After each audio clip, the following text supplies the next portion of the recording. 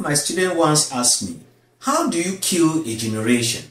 I look at the student and smile, and I told him straight in the face, you kill a people by not educating them, but you kill a generation by stopping them to reproduce. You sterilize them. And has it happened? Yes, of course it has happened. Eating food in the society with pesticide residues such as organophosphate and carbamide has sterilized a population. Men moving within a population unable to reproduce because of low sperm count. This is how you kill a population. And this is what has happened within the population. And they are unable to procreate. The organophosphate and the carbamide pesticides. Let's start the show and see how a population is now referred to a lost generation, the generation Z. They cannot reproduce. Let's roll on. Could the inability of sperm to swim effectively be a silent threat to the continuity of the human race? Welcome to an enlightening exploration of sperm motility, a crucial factor in human population and reproduction. Sperm motility refers to the ability of a sperm cell to move efficiently. It is like a microscopic marathon where the fittest and fastest sperm swims and race to fertilize the egg. The importance of sperm motility in male fitness cannot be overstated. For fertilization to occur, sperm must embark on a complex and dangerous journey through the female reproductive tract. This journey requires strength, agility, speed, and precision, all of which hinge on the sperm motility. Sperm motility is typically assessed in two ways: progressive motility and total motility. Progressive motility measures the percentage of sperms moving forward in a straight line. These are the sharpshooters, while total motility includes all active moving sperms regardless of their direction. Unfortunately, reduced sperm motility is a common factor associated with deadly fungicides and pesticides, such as the organophosphates and N-methyl carbamates, while a myriad of factors can contribute to reduce sperm motility, including the environment, temperature, hormonal imbalances, infection, lifestyle, genetic factors. Today, it turns out from a groundbreaking study by Levine that organophosphate and their use with N-methyl carbamates are the real true culprits. So, couple experiencing difficulties, remember, the journey of sperm is intricate and it is highly tied to the food that we consume. It requires that sperms swim with a lot of precision, but this also requires that your food sourcing should be carefully analyzed and ensure that they are safe. Eat safe and avoid poisonous substances. Welcome to Safe Agric Consulting.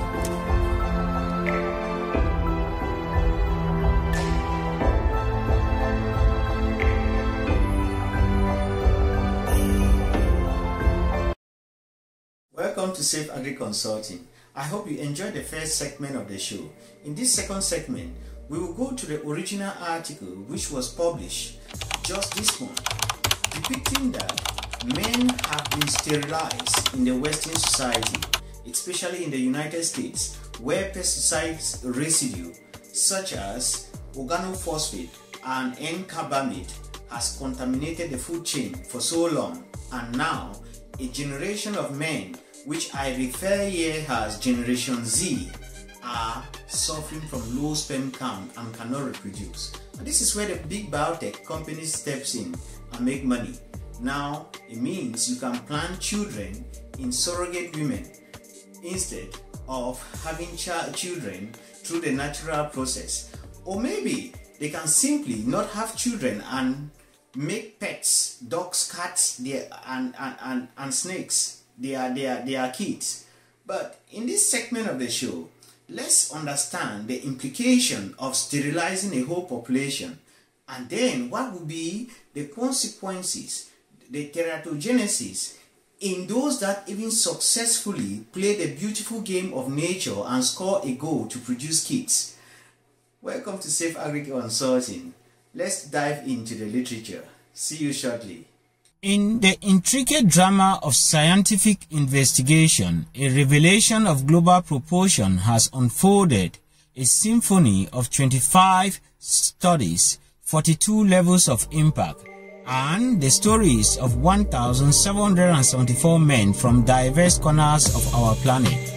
The conclusion is stark and urgent. The presence of pesticide is wreaking havoc on male fertility, and it's time to take note and act wisely. Imagine a generation, a lost generation, defined not by their choices but by a silent adversary that rendered them sterile, unable to pass on the true legacy of life. Their crime, I must act, simply indulging in the everyday act of nourishing themselves with food laden with the residues of lethal organophosphate and N-methyl carbamate pesticides. This seemingly innocuous choice has sealed their fate when it comes to the natural cause of procreation. The saga unfolds in the Journal of Environmental Health Perspective, where Levine and co-authors embark on the global analysis spanning the 20th and 21st century era. Their findings paint a vivid picture of a tight correlation between the application of organophosphate and carbamate pesticides and a decline in sperm count among men. Picture the land from South to Central America, Asia, Africa to Europe, where these pesticides were randomly and freely applied. Over 50 years, the ability of men to father children has plummeted by staggering 50%. This means that a man who has traversed 5 decades is left with a mere 1 to 10% chance of producing viable offspring. The gravity of this revelation, yes, scientific, is both profound and alarming, as these individuals, unfortunately for them, grapple with the consequences of their ill fate, and dissenting celebration echoes from the headquarters of big tech. They applaud their success in producing organophosphate and N-methyl carbamates, branding them as safe and effective, a phrase dripping with irony given the undeniable evidence, as per Levine's finding, that these once-tutored molecules of choice has cast a dark shadow on the destiny of men's reproductive health. This clarion call for food safety now echoes with unprecedented urgency, here amplified by Safe Agric Consulting.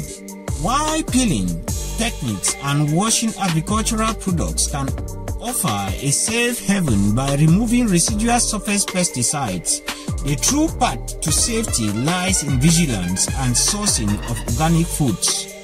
In the face of the letdown by pesticides regulatory agencies, the time is ripe for the emergence of independent new food safety rating agencies. This is where Safe Agric Consulting steps in to the narrative, concluding this chronicle with the promise to safeguard the future of our sustenance. It's a call to action, a plea for awareness, and an emphasis on the need for men to understand pesticide science for their well-being. This marks the end of the weekly chronicle. Welcome to Safe Agric Consulting. Welcome back.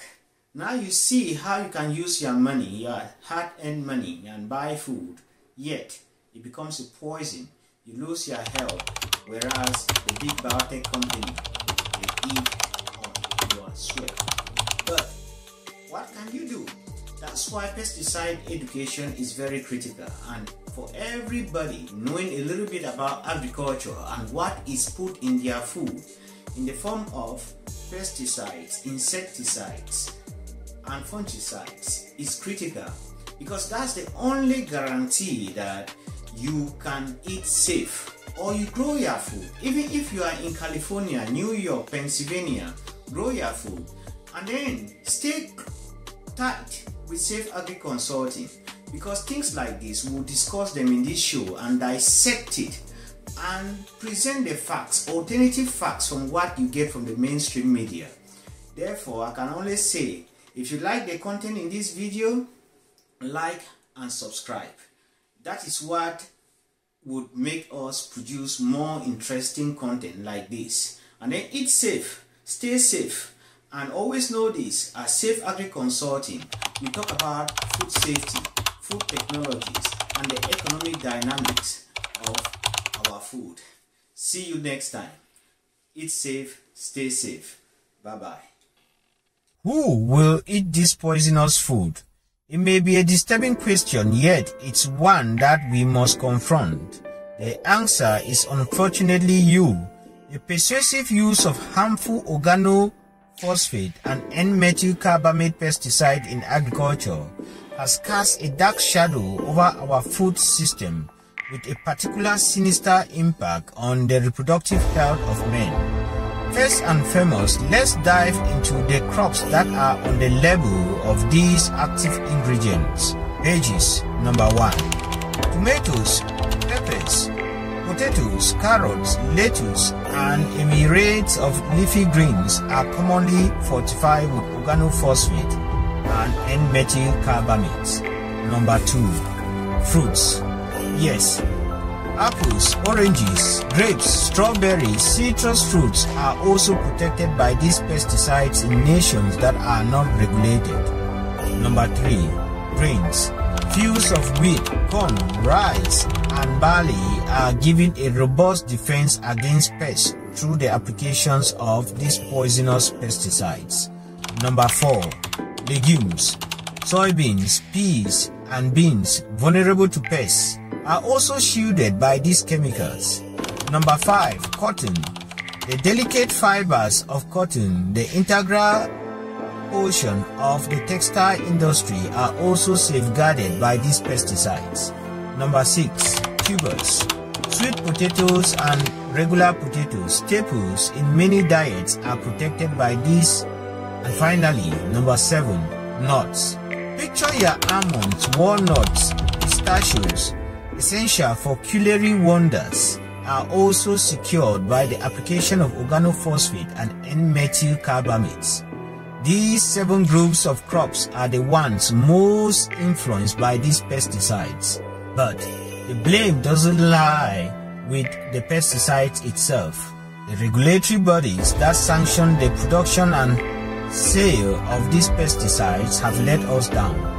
They have failed to provide a balance that is needed to protect harvests and the need to minimize the potential risk to livestock and human consumers.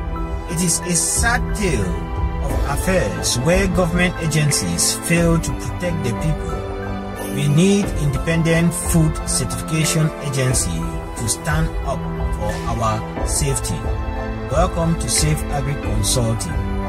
Support safe agricultural practices. Stand up for a healthier future for all of us. It's time to make a change. It's time to demand better.